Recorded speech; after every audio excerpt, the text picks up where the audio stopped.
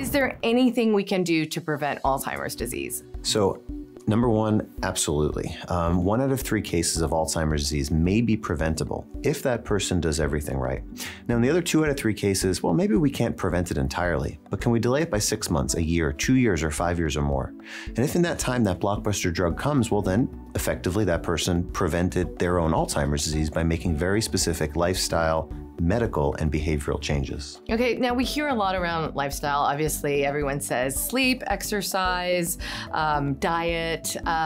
What is critical to making prevention work in your favor? Sure. So when it comes to lifestyle, exercise is good for the brain. But what type of exercise?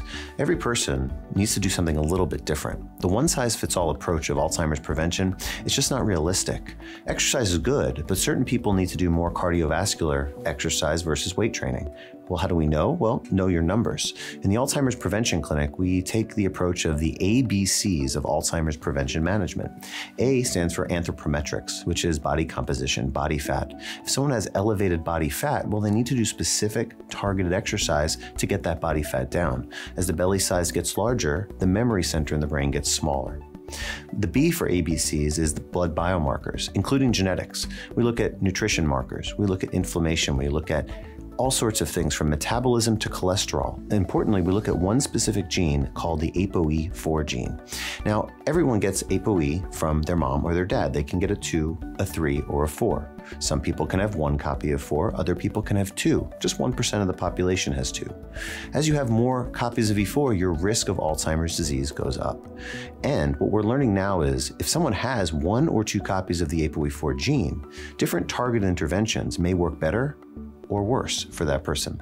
And then finally, when it comes to the ABC's cognitive function, it's really important to assess how someone's cognitive function is doing, how someone's memory, executive function, learning, and attention, and then follow that over time to give someone a targeted plan. What you're describing reminds me a lot of what precision medicine is. It's like really understanding how systems relate and where the risk factors are. So what would you recommend to someone who may be concerned? I mean, I have a mom with Alzheimer's disease.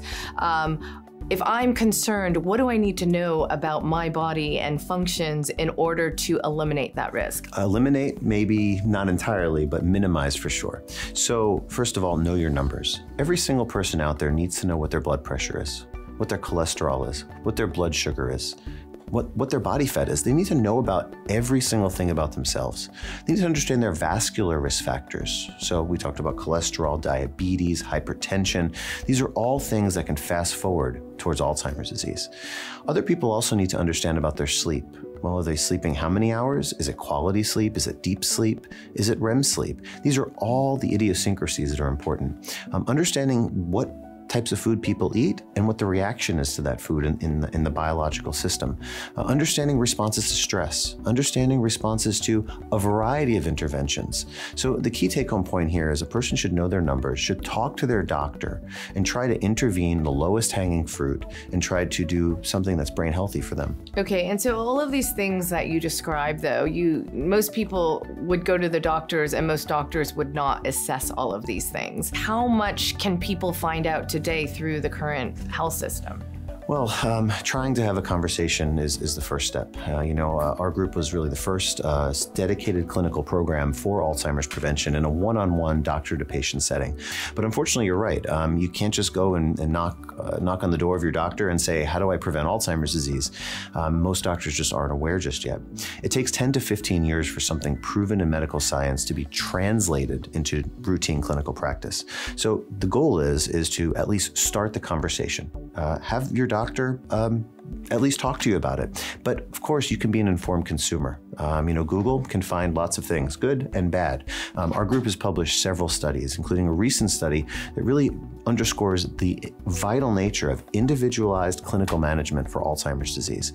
And the take-home point with all of this is there's not a one magic pill or one magic bullet. It's not a one-size-fits-all approach. On average, our patients get 21 different interventions that target different realms of risk to try to reduce their overall risk. Let's talk about some of the more lifestyle factors in more detail. I mean, you can see I'm wearing my Fitbit. Sleep, for example, is a big one. It tells me REM, light sleep, deep sleep. What is critical for my brain with sleep? So different people need different things. And, tracking these things is important. Again, know your numbers. Total sleep is a good place to start. People should really get at least 7.5, even up to 8 hours of sleep. And in that range, again, different people are different, we probably have some degree of protection. When people start getting chronically sleeping 4, 5, 6 hours a night, the cumulative effect of that is really terrible on the brain. So I'll give you an example. As you sleep, you have different stages of sleep. One of those is called deep sleep. Deep sleep is when the garbage gets taken out. It's really the amyloid, the bad toxic protein that builds up in the person, in the brain of a person with Alzheimer's.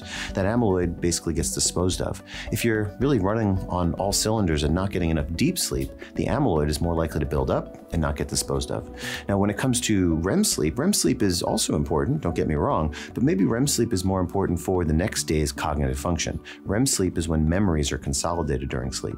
So sleep is complicated. Also, depending if you have an ApoE4 gene or not, ApoE4 positive people, whether they have 1 copy or 2 copies, really have a problem with amyloid. And maybe those people need more deep sleep than people without that gene. When you evaluate if someone has the ApoE4 gene, you can also understand maybe what I need to do differently for that person. For example, if you have 2 copies, so there's homozygosity and hetero, so homo means 2. If you have 2 copies of the ApoE4 gene, well, maybe those people need to be on vitamin D supplementation. And there's studies that show that maybe vitamin D is preferentially effective for people with 2 copies of the ApoE4 gene. If you have 1 copy of the ApoE4 gene, well, okay, maybe exercise is even more important for people with that gene versus someone without the gene. And maybe you have to titrate the exercise differently. Maybe someone without the ApoE4 gene, maybe 150 to 180 minutes a week, that's probably sufficient for Alzheimer's risk reduction and prevention. But someone that has an ApoE4 gene, whether you quote Issacson studies or a variety of other studies out there, honestly, you probably need more, 180, 210, even 240 minutes a week of exercise to negate or neutralize the negative impact of that gene. So what you're really describing is epigenetics, right? How a lifestyle and behavior can change our genetics, or change how our genetics function, rather. Absolutely. And what people need to realize is that while ApoE is important, there's so many other things out there. There's so many other genes also that interact with ApoE. So if someone has 1 copy of ApoE4, okay, increases your risk a little bit, doesn't really bother me too much. But what if we look deeper in the genome? We have a family that all the family members are getting Alzheimer's disease in their 50s. Well, why is that? ApoE4 is a late onset gene where people should have symptoms in the 70s or 80s even. Well, that person had polygenic risk and a poor lifestyle, meaning epigenetics. So the person had ApoE4. There was another gene in this family that we found, the TNF-alpha gene, that when in combination with ApoE4, it increases risk of Alzheimer's disease by 6-fold. So then you add that with the insulin resistance, with the lack of exercise, with the borderline to high blood pressure. These are all things that fast forward a person to Alzheimer's disease. I've heard Alzheimer's being described as a disease. To treat Alzheimer's, it will be much like HIV. It will be a series of treatments isolating different things. Do you think that's the way we're headed? Absolutely, yeah, I do. I think the cocktail is the only way that's possible. And in our cohort, in our study, we showed that using 21 personally tailored, individually tailored for that person interventions at 18 months showed improved outcomes and really exciting outcomes, from risk reduction for Alzheimer's and cardiovascular disease to also improved cognitive function, especially in those people that followed greater than 60% of the recommendations. And these are people with mild cognitive impairment due to Alzheimer's disease, with amyloid in their brain. If they followed 60% of the individualized recommendations at 18 months, they actually had better cognitive function. So when it comes to looking at the genes, personalizing a plan, looking at other genes, looking at the biochemistry, looking at the person's biology, it's really essential. There won't really be a magic pill or a magic cure for Alzheimer's disease anywhere in the near future. And that pains me. I have 4 family members with Alzheimer's disease. I wish that wasn't the case, but I think someone getting really excited about a magic pill cure is just not going to happen. Multimodal therapy therapies, lifestyle, like how we treat diabetes, how we treat HIV, how we treat other conditions. You need to do the multimodal approach. If people use this very precision tailored treatment to prevent Alzheimer's disease, how much can we prevent? I can tell you we've been treating people for over 5 years now in the Alzheimer's prevention clinic. And if I had to go with my gut, but a non-perfectly scientific answer, because we just haven't done the long-term studies, I would say in certain people we are pretty clearly delaying or plateauing those patients and basically going to go above and then delay the going back to baseline by at least 4, 6, 8, 10, even 12 years in some people. And that's significant. I mean, when you think about getting Alzheimer's at 60 versus 70, that's a huge difference in life. Absolutely. And our medical system and our research system, unfortunately, is not set up to do these types of studies.